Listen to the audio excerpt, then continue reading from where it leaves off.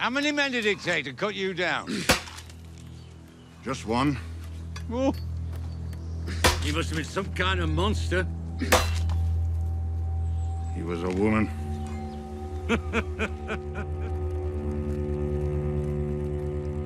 I think suffering a near-death experience probably changes anyone, and that certainly has changed Sandor Clegane. He's a more thoughtful person than he was when we last saw him. He's probably more aware of his vulnerabilities. He knows how close he came to dying, and he's really thinking about his past in a way that he never had before. Never too late to stop robbing people, to stop killing people, start helping people. It's never too late to come back.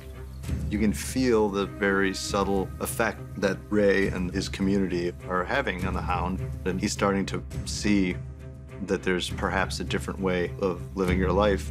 What are you doing here? Well, we're talking about life. You? Protecting the people.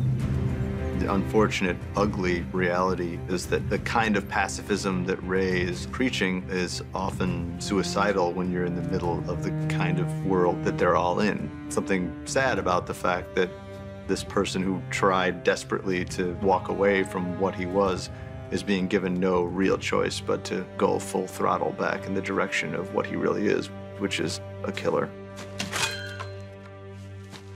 This isn't your fight. You shouldn't have to come to Winterfell with me. I shouldn't be asking you. But I need you with me if we're gonna beat them, and we need to beat them if you're gonna survive. Jon is not a wildling. Jon grew up in a castle, raised by a noble father, but Jon has a much easier time with the kind of plain talk that the people north of the Wall resonate with. He died for us. If we are not willing to do the same for him, we deserve to be the last of the free folk. These wildlings that he's convincing are people whose lives he's saved. They're people who've seen the same things he's seen. They are reticent to follow anyone, especially a non-wildling, but they're all smart enough and practical enough to realize that the old rules that governed their existence for hundreds of years are no longer in effect. No. So he does a very good job convincing them, but he has a harder time with Lady Mormont. I served under your uncle at Castle Black. I was his steward. In fact, I think we've had enough small talk. Why are you here?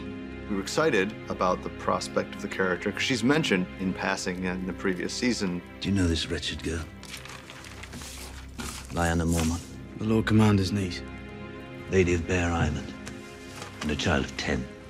And the more we thought about it, Jon is going to come up against so many old guys with beards in the north that, like, what if she was a tougher audience? It seemed like an inherently fun scene to watch. It also is terrifying because it's putting a lot of dramatic weight on the shoulders of somebody who needs to be very young. And we're very lucky to have found Bella, because she is doing such a great job of just talking smack to these guys who are used to being the heroes who make proclamations. What you have to understand, my lady, is that I understand that I'm responsible for Bear Island and all who live here. So why should I sacrifice one more Mormont life for someone else's war? I'll never hurt you, little brother. Don't you know that? Yara does love Theon, and one could argue that she's the only one who's ever really loved him. Yara's always been there for him. She's the only person who tried to rescue him when he was Ramsay's prisoner. I know you've had some bad years, Some bad years? but I'm tired of watching you cower like a beat dog. Drink the goddamn ale! It's a very tough love, though. You know, Yara is not a therapist in our kind of sense of the word. She's not there to, tell him to buck up and everything's going to be okay. If you're so broken that there's no coming back, take a knife and cut your wrists. End it. It's a pretty brutal kind of therapy, but that's who they are. I mean, they're essentially a Viking people. There's not a lot of room for sort of soft and gentle psychology. I think it's the kind of tough love that Theon needed at this point. And when he finally raises his eyes and looks into her eyes, we see a glimpse of the old Theon that had been lost for so long.